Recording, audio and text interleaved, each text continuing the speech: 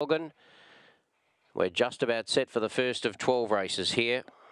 Full field of 8 for the first. There's the green light. We're set to go. Ready. Racing Out of Tricks came out pretty well. Very slow out was Mars Bale, and showing great dash out wide was Itarogue goes to the lead.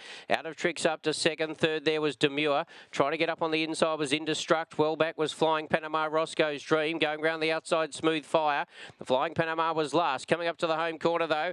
Itarogue still doing it well. About 2 or 3 in front. And Itarogue wins it. Indestruct second. Third Out of Tricks, and fourth Roscoe's Dream made a bit of ground. Then came Demure. Well back in the field was Mars Bale. And out of it was Flying Panama, and the time on the race is around 22:50.